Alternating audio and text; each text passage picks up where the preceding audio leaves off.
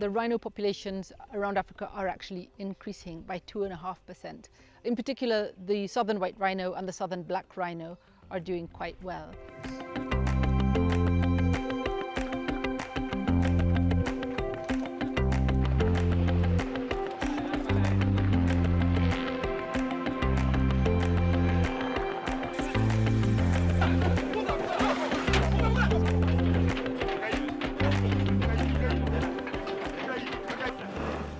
We have to keep either expanding those landscapes, but also moving and crossing some of the adults so that there's no inbreeding. This has worked really well, and we've been able to achieve over 4% of a population increase in this country by doing that strategy.